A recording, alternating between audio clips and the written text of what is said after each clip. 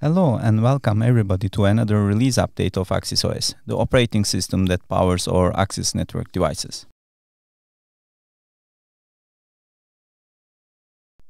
My name is Turgut Öner and I am part of the Axis OS product management team at Axis Communications. In this software release update, we will explore what is new in Axis OS 12.0 and give you a sneak peek preview of what's coming next. Now let's look at where we are on a detailed plan. The Axis OS 11 version has been discontinued as an active track and is in transition to a new LTS track which is called 2024 LTS. It's covered in a separate video which was published recently. It is now time to increment the major version of Axis OS active track, starting with the release of Axis OS 12.0. Incrementing the major version. What does it mean for us? It means we can finally introduce the breaking changes we have been planning and communicating for a long time. In this release, our priority is on removing outdated functionality that is not used anymore, change the default settings for increased security, and change the behavior of existing features to make them better. Additionally, some devices have been moved to LTS 2024 track and will no longer receive feature updates.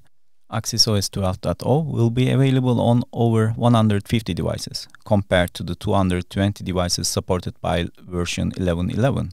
However, we expect this number to grow only, potentially surpass the record set by Axis OS 11.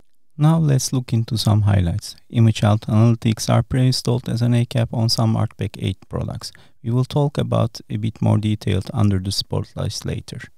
We created a toggle to disable anonymous access for basic device info. This was a feedback from customers and it is due to the security concerns of the information disclosure that the device provides. Some customers would like to gear the products towards a stealth mode where no information disclosure is provided. Pan tilt position metadata is also updated. Now it is calculated with physical constraints in tilt and pan when using the generic pan tilt position space, same as already calculated in ONVIF. Let's move into cybersecurity related updates. Root privilege access to Axis products and ACAP applications has been removed indefinitely without the possibility to enable it back. This will improve overall security and integrity in Axis OS. We also removed the support for OpenSSL 1, which is replaced by OpenSSL 3. The older versions will be available in LTS tracks and will be updated separately. As usual, we updated the curl and the Apache versions to the latest available version to increase the overall cybersecurity level. Among the other vulnerabilities, we address a special CVE. It includes downgrade restrictions that we will cover later. We discussed breaking changes in previous videos. What were they? Here are a few ones I would like to remind you. Please note, this isn't the complete list. IPv version 4 compliance has been implemented. The Axis OS devices will use the IP addresses either from DHCP server or statically configured address. The well-known default address 192.168.0.90 is gone. We have removed legacy overlays.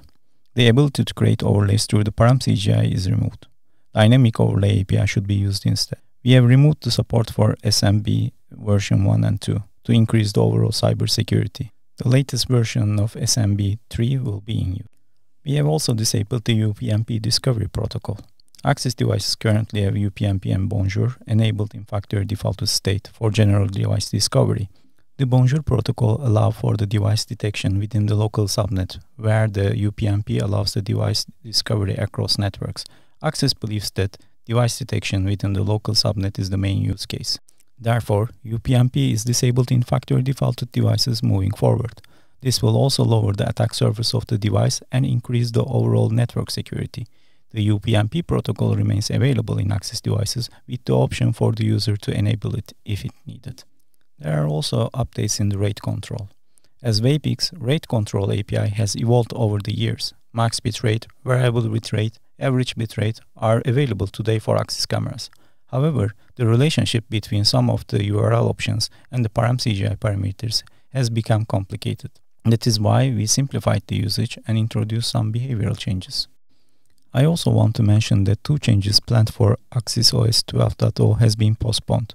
Basic authentication for HTTPS connections and disabling the VS Discovery protocol are now scheduled for 12.1. More changes are on the way, so please check the AccessOS portal for detailed information. Last but not least, it's also time for us to start planning the breaking changes for AccessOS 13, which is 2 years away from now. Some information is already available on AccessOS portal, and we aim to complete the list within 1 year. Now it's time for the spotlights. An exciting new feature from our analytic team is Image Health Analytics. This is a significant advancement over our previous tampering functionality.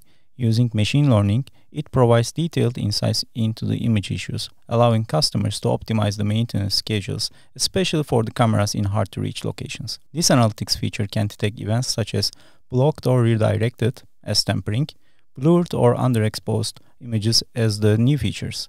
Additionally, there is a general event that encompasses any of these conditions. Single-lens fixed cameras with ArtPack 8 will get this feature. For all supported models, please check the release notes. We plan to include other chipsets, thermals, fisheye, and multi-sensor devices in the future, so stay tuned. As last note, new cameras with image out will not have the tampering. AccessOS Web version B is gone. Some of you may know it as Access Camera Assistant as well. It was primarily designed for cameras, but with our expanding portfolio of diverse devices, we have developed Access Device Assistant, also known as AccessOS Web version C.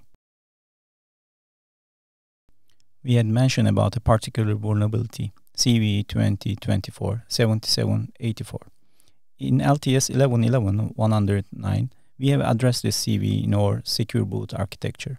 To avoid the risk of downgrade attacks, we need to restrict downgrading to an older AccessOS version other than the latest supported 10.12 LTS track if it's available for your products.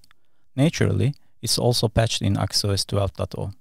This means that you can roll back, but once you have upgraded, you cannot downgrade to lower version of LTS 2024 and LTS 2022. We had launched 10.12.252. That includes this patch.